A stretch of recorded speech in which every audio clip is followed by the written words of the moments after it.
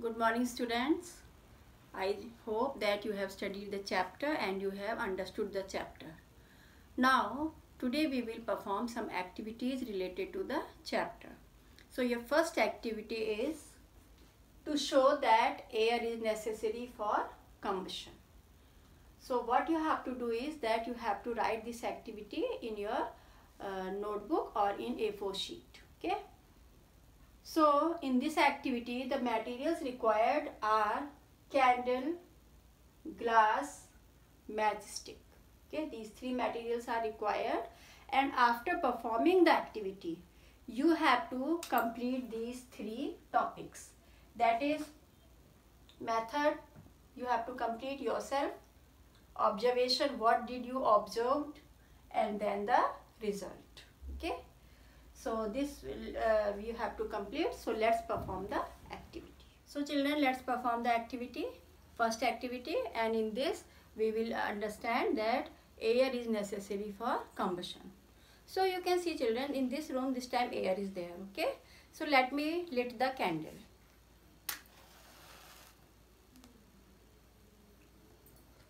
So here you can see it is burning. Why it is burning? Because it is getting sufficient supply of oxygen or air this time. Okay. Now, if I do in such a way so that this oxygen or air is not available to the candle, it will first it will start flickering and then it will stop burning. So let's see.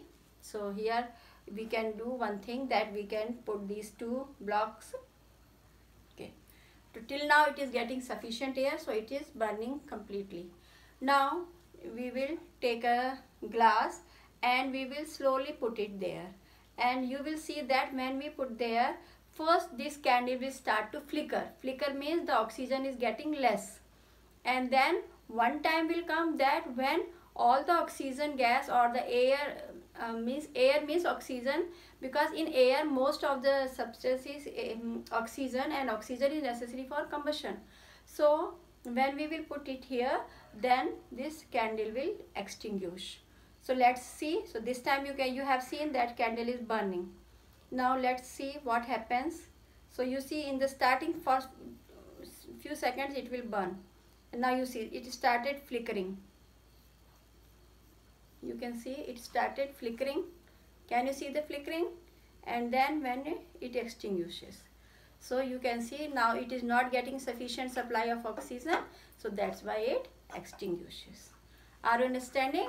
So what happened in this activity? In the starting, when it was getting sufficient supply of oxygen, it was burning. But when I brought the glass over it and it is not getting sufficient supply of oxygen or air, that's why it extinguished. So this is the activity, and this activity shows that air is necessary for combustion.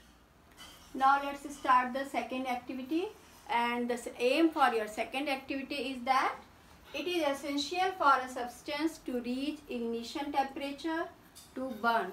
You know what is ignition temperature? Ignition temperature is the temperature which is minimum temperature which is required for a substance to burn. So these two activities we have to do, and in this also it is essential for ignition temperature. So same way you will write. So this will be the aim of it, and then after that you will be writing its materials required. So this activity is given in your NCERT book, and the materials required will be paper cup materials required. So in this case, the materials required, first material is paper cup, then second is water, then third is candle and matchstick.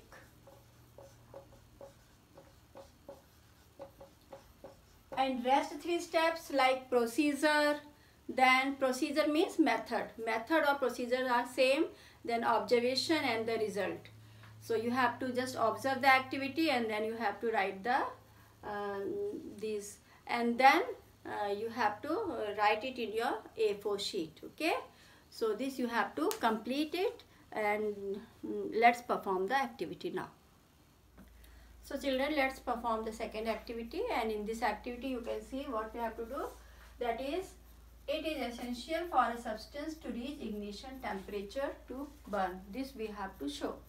And the materials required for this is paper cup. You can see this is a paper cup, 1 and 2. This is a candle, matchbox and water. Okay. Now what we have to do is that one by one we have to bring these paper cups here. In one paper cup it will be empty. So first paper cup we have to take empty paper cup, and then we have to just burn over the candle, and the other one in the other paper cup we have to fill water. So let's start. So first of all, let us lit the candle. Okay, and now after this, let me show you when the paper, this is a simple paper cup, okay, and this time when we will bring it over the candle, it will immediately reach the ignition temperature, because the ignition temperature of paper is very less. So you can see as soon as I will bring, it will start burning. You can see it started burning.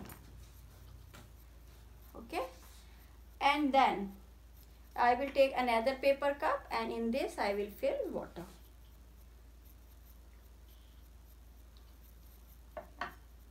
And now this paper cup is filled with water, and again we have to burn it.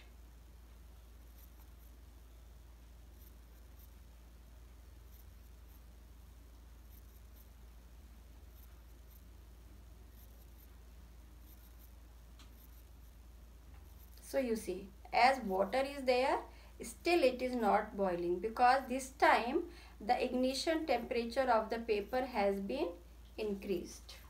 Okay, so this way you can see that, you can say that if the ignition temperature is high, then the substance takes more time to burn.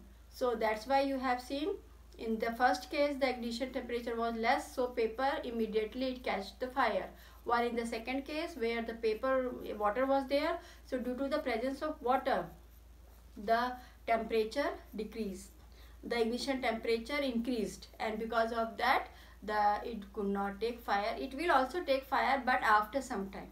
Okay, and even this water which was present inside the paper cup, it will start boiling. Okay, so but for this you have to take little bit thicker water cup. Okay, this was very thin, so it started burning, so you have to take little bit thicker water cup. So this way your activities are over, and you have to write these two activities in your notebook, or you can write it in your A4 sheet, and then just mail it to your respective science teachers.